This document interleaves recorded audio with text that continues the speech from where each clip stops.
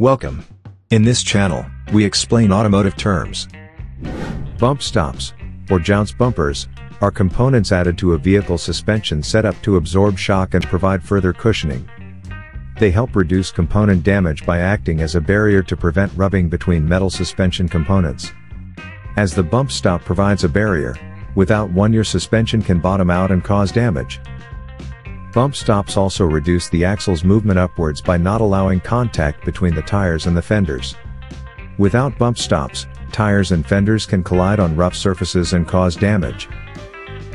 Most factory and aftermarket bump stops are made from rubber. The natural material acts as an absorbent to harsh bounces after the vehicle's suspension bottoms out. Hydraulic bump stops are more hard-wearing than rubber and are ideal for those tackling rough terrain often. With the ability to weld directly onto the vehicle, they are used in racing and high-speed runs on rough terrain. With internal valve adjustment and nitrogen pressure alteration, you can tune to an optimum level for your needs. There are instances where weather conditions and debris cause them to crack and break down. Here are some telltale signs that your existing bump stops need replacing.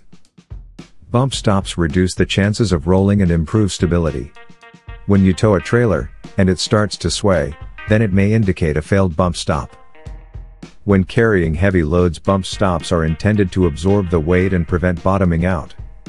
If you notice during heavy loads that your vehicle is sitting quite low, then it can be a sign your bump stops need replacing. Using bump stops reduces the chances of feeling body roll when cornering.